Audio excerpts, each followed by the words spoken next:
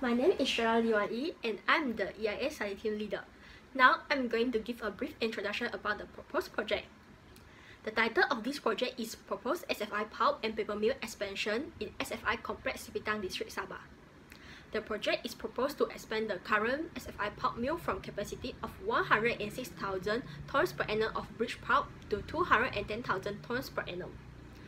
The proposed expansion will be integrated with the existing mill within the SFI complex in Sipitang District, Sabah without reclamation of new land area. The coal-fired plant is proposed to meet the steam and power requirement for the expansion. The project proponent is Sabah Forest Industry Sdn Bhd. In accordance to the Environmental Quality Prescribed Activities Environmental Impact Assessment Order 1987, the proposed pulp and paper mill and its associated ancillary facilities is a prescribed activity which falls under the Item 8, which is industry that the sub-item G, production capacity greater than 50 tons per day. The proposed coal-fired plant is also a prescribed activity under the same Act, under the Item 13, which is power generation and transmission, that the sub-item A, construction of steam generation power stations burning fossils and having a capacity of more than 10 megawatts. The proposal for construction and operation of a secure landfill for containment of scheduled waste generated on site is also a prescribed activity under Item 18, which is waste treatment and disposal, that the sub-item A, toxic and hazardous waste, for number 4, construction of secure landfill facility. This proposed project falls under same Act for item number 2, pulp and paper mills, and number 4, construction of coal-fired power plant. The EIA study assesses 3 components, which are the upgrade of the mill, the proposed coal-fired plant, and the provision of a secure landfill. Environmental Impact Assessment (EIA) is a process used to predict the consequences of a proposed development on the environment. The objective of the EIA is to ensure that all impacts, direct and indirect, especially environmental, social, and economic associated with the proposed expansion of the integrated pulp and paper mill, installation of a new coal-fired plant, and construction of a secure landfill are fully examined and addressed. The demand for paper continues to be strong despite belief that innovation in IT will result in a paperless global society. At present, the annual paper production can only meet 40% of the country's demand. Therefore, it can be said that Malaysia is still heavily dependent on foreign countries for the supply of pulp and paper products, particularly virgin pulp. The proposal by Sabah Forest Industry Sdn Bhd (SFI) is to have a pulp mill with greater production capacity and at reducing the country's reliance on imported pulp, as well as open export markets to overseas. SFI has been producing pulp only for its own consumption. The integrated pulp and paper mill turns pulp made from mixed tropical hardwood (MTH) species into fine quality printing and writing paper. SFI intends to progress further, that is to emerge as the local provider of pulp for the paper industry in Malaysia, and beyond whilst at the same time meet a part of the increasing demand in the country for fine quality paper. Hi, I'll talk about the project options. The main objective of the project to upgrade the current pulp and paper processes by means of the latest best available techniques (BAT). All relevant techniques currently available for prevention or reduction of emission waste and reducing consumption of energy and raw material, both for new and existing installation. The most apparent options with links to BAT proposed in the project are the bleaching techniques, in replacement of existing elemental chlorine bleaching and modification in the pulping system. Overall, it is concluded that there are no significant differences to the environment or community with the two processes, and the project profitability is considerably better with an elemental chlorine bleaching ECF sequence. Recent developments in clean coal technologies have improved the efficiency of coal combustions. Fluidized bed power generation systems represent a significant advantage over conventional coal combustion technologies. The advantages of using fluidized bed combustion (FBC) are fuel flexibility, high combustion efficiency, and low NOx emissions. There are 4 types of particulate control options. First, electrostatic precipitator (ESP). Second, fabric filter or baghouse. Third, cyclone or multi-cyclone collector. Fourth, wet scrubber. The comparison among the common SO2 control options, and it shows the advantages of the proposed furnace sorbent injection system. Wet scrubber needs to use neutral alkalinity of seawater to absorb and neutralize the SO2, while furnace sorbent injection is applicable for fluidized bed boiler.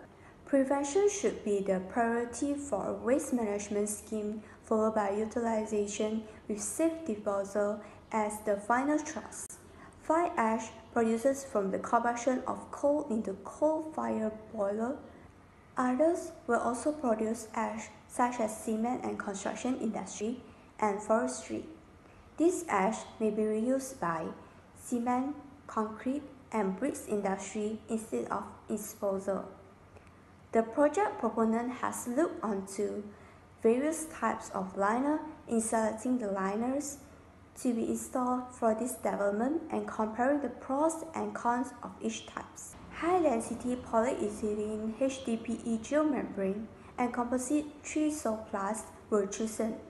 HDPE liner also has good physical properties such as high tensile strength and puncture resistance compared to most other synthetic linear materials. 3-so plus has higher chemical stability and extremely low permeability.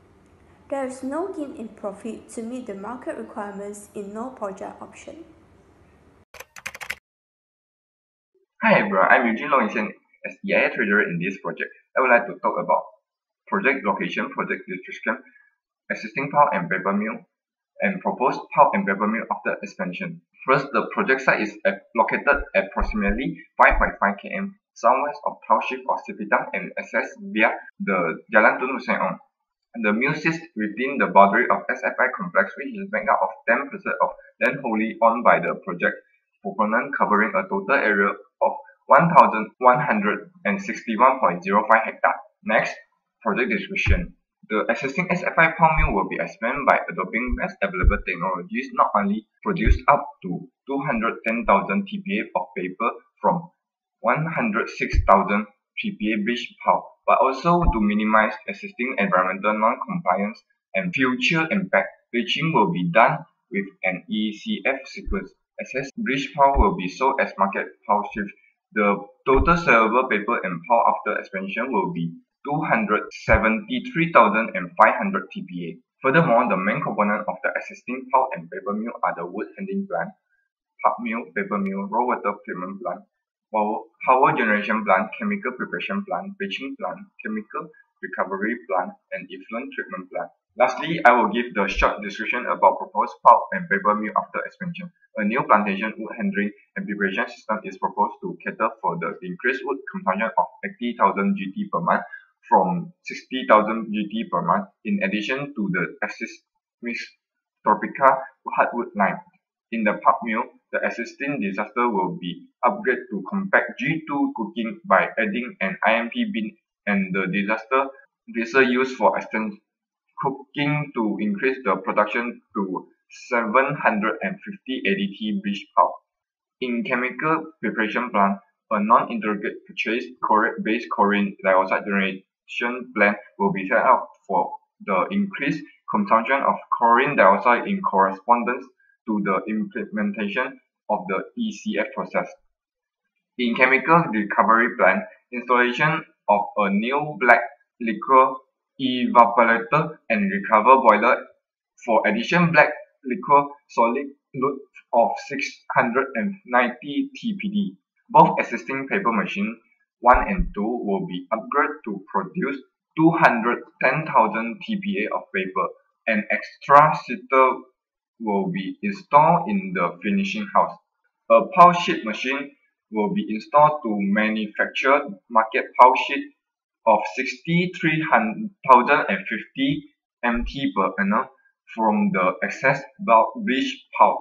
The index station and raw water treatment plant will be upgraded to handle the increased water demand after mill expansion. New compressor and air dryer will be installed with a strategy device to reduce power consumption for production of compressed air. Existing compressor can be operated at a low pressure. That's all from me. Thank you. I will further explain about project description. Firstly, I will talk about the coal fire plant, the proposed thermal power plant, and various systems.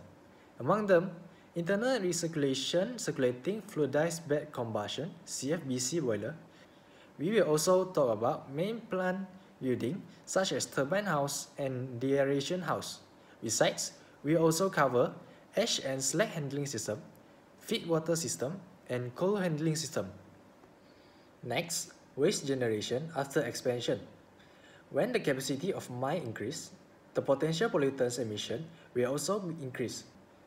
To encounter this, we will introduce the spill control system and effluent system into the project. This system can reduce the accidental or temporary discharge of liquid and fibers. Another component is atmospheric emission. This can be found in many parts of the production line. For example, bleach plant, digester, evaporation plant, and recovery plant. Hydrogen sulfide can be found in both boiler stack and smurf dissolved tank. To overcome this, we suggest a 2-chamber electrostatic precipitators with 3 electrical field each to remove solid particles. Next, for solid waste. The mine is expected to produce more solid waste after the scale of production being increased. Excluding domestic waste and waste generated by workshop maintenance, most of the waste are not directly usable in the process. For example, precipitated calcium carbonate, PCC, and green liquor dregs. The biggest waste contributor is the coal fire plant, which generates an estimated 73 to 98 tons per day of ashes. The use of non-regenerable solvent, such as limestone or lime, to reduce sulfur emission from the CFBC will sustainably increase the amount of boilers ashes. Lastly, on-site secure landfill. Targeted landfill is approximately 9.0 hectares on northwest of project site. The landfill floor will be divided into cells, each to be erected over a period in phases. At the initial phase, only one cell will be constructed. The first cell will have a lifespan of approximately 6 months and covers about 0.72 hectares. Subsequently, more cells will be constructed over the 9.0 hectares landfill floor. Factors deriving the lifespans and the size of the subsequent cells in the later time would depend on the reduced volume of wastes that would eventually go to the landfill, as the project proponent continues to seek for recycling option for the wastes. That's all from me. Thank you. Hello, my name is Yo Yuan-Shen. I'm gonna talk about the Chapter 6 of EIA, Existing Environment. First, physical characteristic. The area that we analysis is partly covered by clay and silica sand. The sand is loose and have high permeability, thus make good aquifer. The clay areas are less permeable and thus do not make aquifer. The low-lying areas are swammy and contain organic matter. They tend to pond during the raining seasons. Cement layer between the sand layers are less permeable and tends to create a perched water table when present. These are not consistent in terms of thickness, depth, and lateral extent, and do not contribute significantly to the groundwater flow region. Second, meteorology. We can analyze about the climate change, surface wind, rainfall, temperature, and humidity. For example, for humidity. Humidity refers to the moisture content of the air and can be expressed in a number of ways. The most common method of relative humidity is a measure of the actual water vapor pressure compared to the saturated vapor pressure, expressed as a percentage. At the saturated vapor pressure, excess water vapor begins to appear as fine cloud droplets or fog if at ground level. The following features were observed. Yearly mean maximum relative humidity fluctuate in a range between 80% to 96%, with most of the years remain constant consecutively. Means minimum relative humidity can vary from as low as 63% during the southwest monsoon months to 61% during the northeast monsoon period. Relative humidity has a large diurnal range from as low as 80% just after midday to 85% before dawn. Then, the other existing environment is the location such as Bernie Bay, inland waters, surface waters quality, groundwater conditions, air quality, odor, existing noise and vibration that will affect the environment, etc. That's all from me. Thank you. Hi, I am Wong Cheng Yang. I am the subject consultant in this project. Today, I would like to share some information about evaluation of impact. The major concerns for FFI, palm and paper mill is equipment failure during operation and mill management practice. Any business and linkers from the SFI palm and paper mill would link to possible contamination of both surface as well as marine water and air contamination.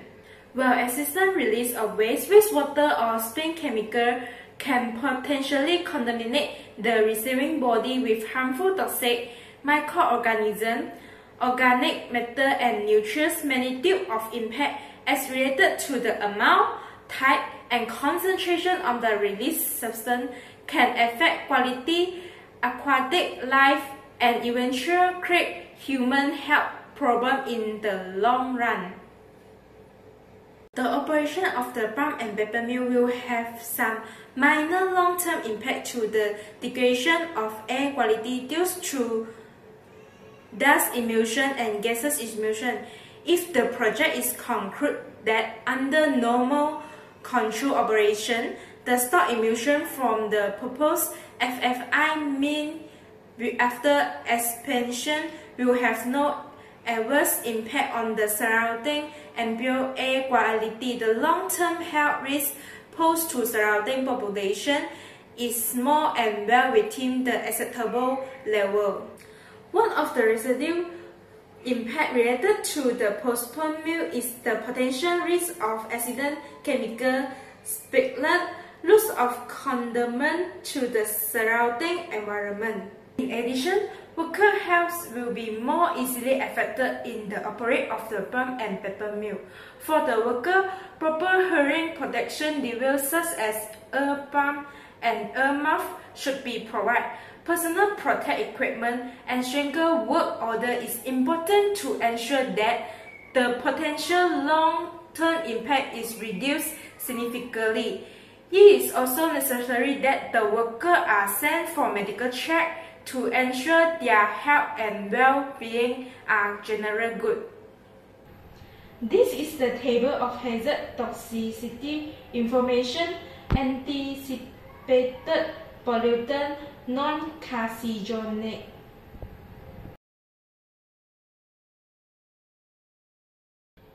I hope you will enjoy my information about this project. Thank you.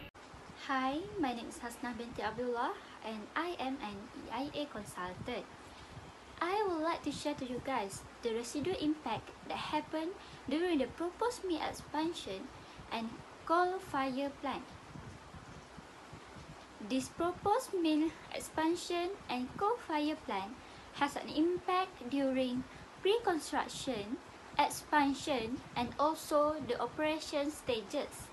There are many issues identified during the expansion and operation stages, which include noise impact, traffic impact, and also socio-economic impact.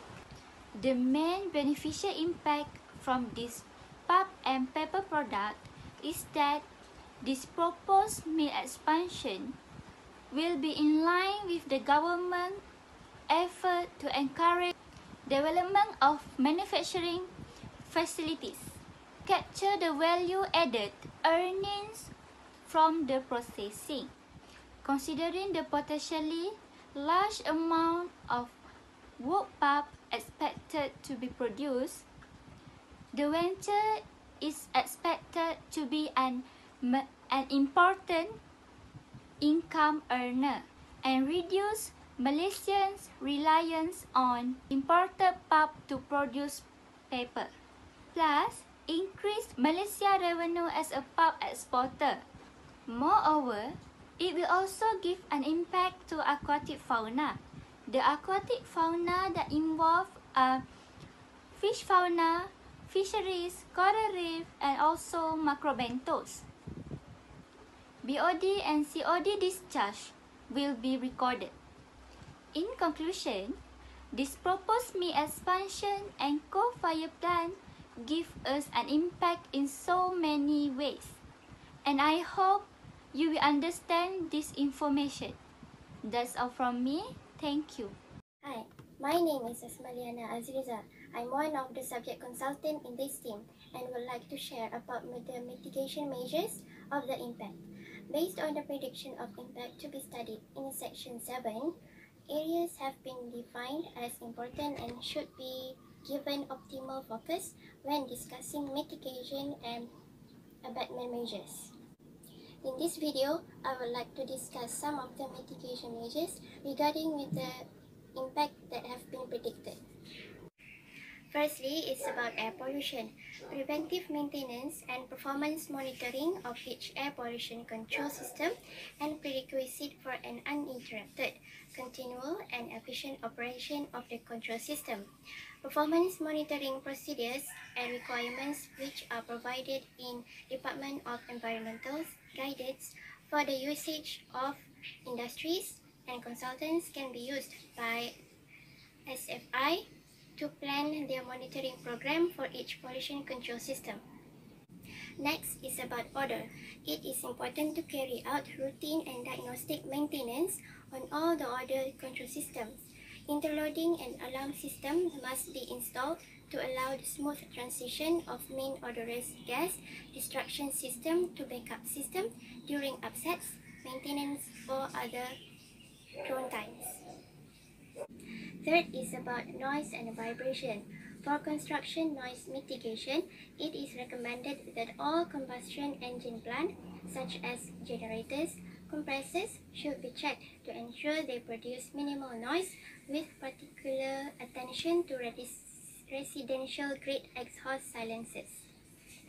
For operations noise mitigation, proper engineering noise controls should be designed on improved for power plant and paper machine department, where noise levels must be predicted to exceed 80 dBA.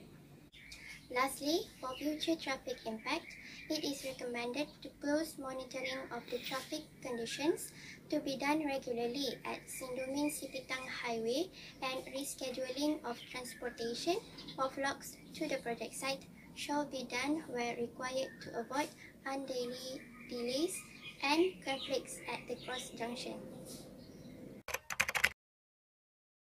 My name is Yong Ting. Today I'm going to discuss about the Environmental Management Plan, EMP.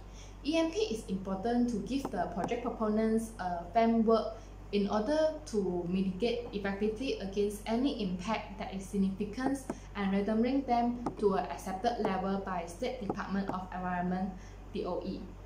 The objective of EMP is ensure the proper implementation of pollution prevention and the mitigation measure for the proposed development. Besides, EMP also ensure the negative impact predicted are managed and minimized properly. So, as mentioned before, the main issue of concern during the construction and the operation stage would be the air pollution, water pollution, noise impact, issue of the worker health and safety, socio-economic impact, and the waste management. EMP in the EIA report cover both the construction and the operation phase of the project. This management plan identifies the standard and procedure for the environment management of the issue for implementing and monitoring the relevant impact. The implementation is divided into two categories that are environment monitoring and the compliance audit programs.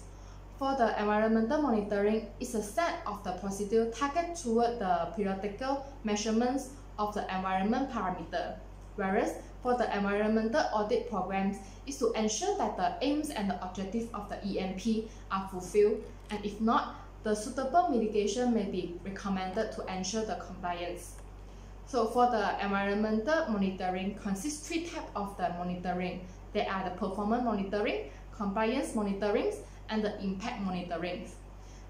So the environment monitoring programs will state the relevant parameter, monitoring location, frequency, and the recommended limit that are required to be monitored as stipulated by the DOE. So for the conclusion, the proposed expansion of Sabah Forest Industries Sendirian Berhad, the pulp and the paper mill is by means to upgrade the existing facilities to a bigger capacity for the better quality and a higher level by means of the latest best available technologies. Although it will pose some environmental issue, various measures were proposed to mitigate and ease this impact. With the proper incorporation of the recommended of the measure by project proponents, this project will be implemented with the acceptable environmental risk and impact. So that's all for us. Thank you.